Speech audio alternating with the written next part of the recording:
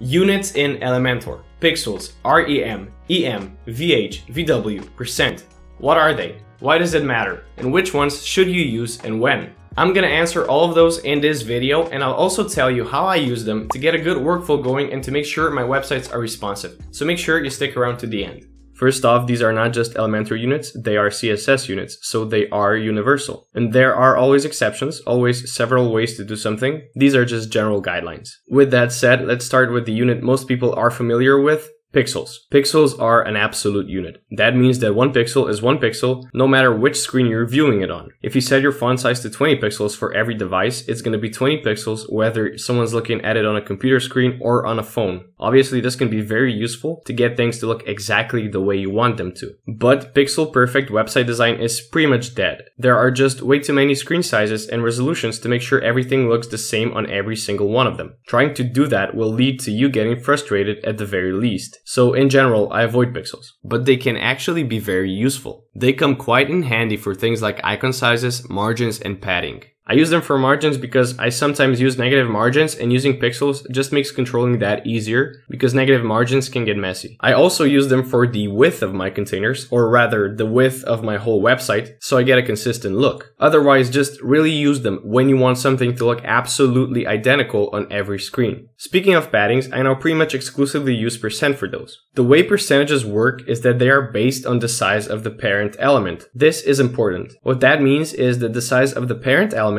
that your child element is in determines the actual size of the padding or margins or whichever other thing you use percent for. In Elementor, your parent element is going to be a container and your child element could be another container or an image, a text editor, or any other widget. Whatever you put into the parent container basically. If you have a container that is inside another container, the bigger container is its parent. And the same thing goes for widgets. If you have a heading inside a container, that container is now that heading's parent element. In practice, that means that if you have a container that is set to full width, and you have another container inside that container, and you give that container a padding of 10% on the left and 10% on the right, the padding is effectively going to represent 10% of the whole width.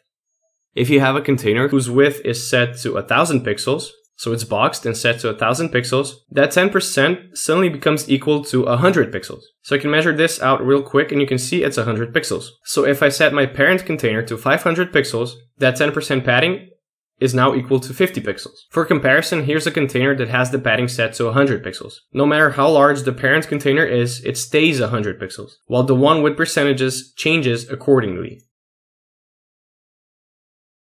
You can also see over here where I have the padding on the largest container set to 10% on the top and on the bottom, how it changes as I make my window smaller. The beauty of percent is that since every user has a differently sized screen, the proportions of your paddings and margins, for example, stay relative to that screen. Someone with a huge screen, a large resolution, and a lot of space is going to have a bigger padding, more space, and someone with a smaller screen is going to have less space. And this makes a lot of sense when it comes to responsive web design. Users with large screens don't have everything cramped together, and those with a small screen don't have to scroll forever and see huge spaces. So I use percent for paddings most of the time. For my largest containers, I like to set my paddings at 5% on the left and 5% on the right for all devices. But I change the top and bottom. I do 10% on the top and bottom for desktop, 15% on the top and bottom for tablet, and 20% on the top and bottom for mobile. Whenever I have to set the spacing between different containers, so the gap between elements in my layout over here, I usually use REM. I just like it better, but you can easily use percent as well, and it will be nice and responsive. Before I get into REM or REM and the differences between REM and EM, which is the most confusing part of the video, and these units in general, let's just quickly look at VH and VW. VH refers to viewport height and VW refers to viewport width. They are very easy to understand. 100 VH refers to 100% of the viewport height. So 50 VH equals 50% of the viewport's height. So 100 VW equals 100% of the viewport width. The viewport is the area in which your website can be seen. It depends on the size of your browser window, and if you make that browser window smaller, the viewport also gets smaller. But the search bar and the system bar at the bottom, the bookmarks bar, and basically anything that is not the area in which you can view your website, all of it is making that viewport smaller. So the viewport is not equal to the whole screen. Setting something to 100 VH means its size is going to range from the top of the viewport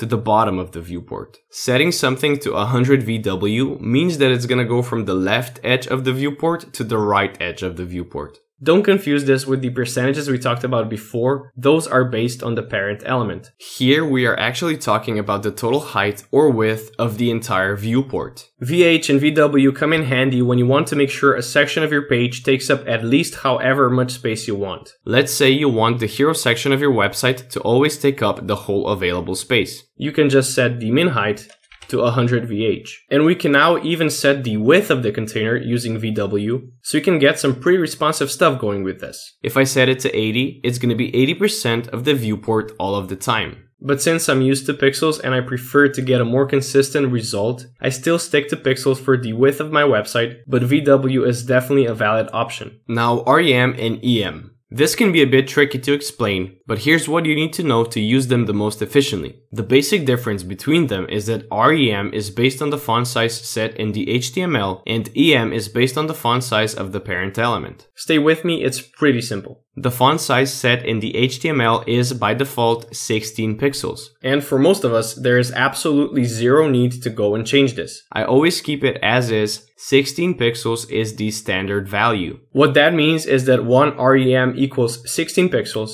2 REM equal 32, and 0.5 REM equals 8 pixels, as long as it's set to 16 in the HTML. If you set it to 10, all of a sudden 1 REM equals 10 pixels, 2 equal 20, and 0.5 equals 5. REM is what I recommend you use for your font sizes. I also often use it for padding, margins, or the gap between elements. Now, REM is not going to scale up or down depending on your screen size. That is not how it works. But there are still two good reasons to use REM instead of pixels. The first is REM is more adaptable. The thing is, you will likely not really notice this much because it only shows up in certain cases. Essentially, it matters the most for accessibility. REM will adapt to the user's system and browser preferences, but the text will stay the same if you use pixels because it overrides those preferences. So it's not a very general benefit, but it can really make a difference to those who need it, and accessibility is important. The other reason and what I like most about using REM is it's easier to work with. The proportions between different sizes are easier to understand. You can work in increments of 0.125 or 0.25 instead of trying to get things pixel perfect. There's just less math involved. 5 REM is 5 times bigger than 1 REM. Just like 80 pixels is 5 times bigger than 16 pixels, but that's a whole lot more math you have to do. At least I do. And before you get used to it, you can easily just Google pixels to REM conversion and get the right sizes. EM, on the other hand, can be much more messy. EM is based on the font size of the parent element. Because of that, it's not something I would recommend for fonts, or really in most other cases. I actually would not recommend it for anything except for two things. The most important one is line height. For line height, EM is absolutely perfect. A good general rule in design is that 150% of the font size is a good line height. Well, enter REM in pixels. For a body font of 1 REM, to get 150% line height, you have to set it to 1.5 REM. Easy enough. What about 3.5 REM? Now it's 5.25 REM for the line height. With pixels, you set the font size to 24, and now again, we're doing math. 150% of that is 36. Multiply that by however many different fonts you set, and it's a lot of math. And I do not know about you, but I do not love unnecessary math. With EM, your line height is going to be based off your font size. So if you set your line height to EM, you can pretty much think of it as a multiplier. 1 EM equals 100%. 1.5 EM equals 150%. 1.25 EM equals 125%, and so on. So EM makes setting a proper line height much easier. Over here, I have my font size set to REM and my line height set to REM. And you can see to get 1.5, so 150%, I have my font size at 4 REM and my line height at 6. Over here, I just have my font size set to REM and I have my line height set to 1.5 EM. As soon as I go ahead and change the font size of the first one, you can see the line height gets smaller. If I make it large enough, it's going to get squished together. And if I set the font size to something smaller, you can see that the gap gets bigger in proportion to the font. With the heading that has the line height set to EM, it doesn't matter what I do to the font size. The proportions are going to stay the same. The line height is always going to be 150% of the font size. I can even use pixels for this.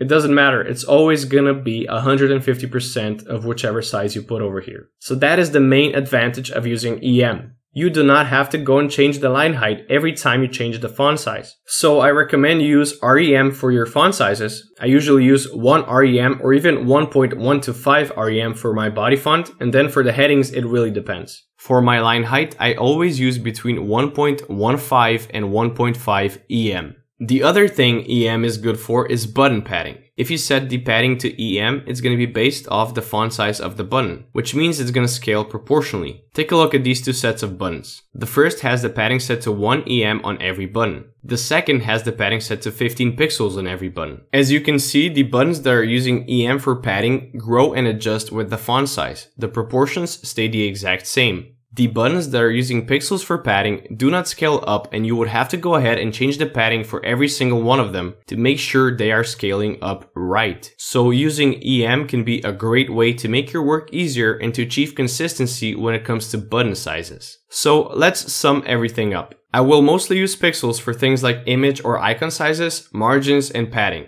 I also use pixels to set the width of my containers to control the width of my website. I'll use % for paddings and sometimes margins, but for paddings, definitely percentages are one of the best options in my opinion. Percentages are also great for the gap between elements in your containers. VH and VW, I generally avoid these. I control the size of different sections of my website, usually with paddings and the content. But anytime you want something to cover the whole viewport, or at least a certain amount of the viewport, such as at least 50% of the viewport, VH and VW are a good option. And you can even use VW for your containers for the content width to set the width of the website. It's a good way to approach responsiveness, but I still prefer using pixels for the width of my website and using % or pixels for padding to control how much space there is around and between my elements. REM is what I recommend you use for font sizes. Once you get used to it, it's much simpler to work with than pixels. It's better in terms of accessibility, and it can help you avoid unnecessary math.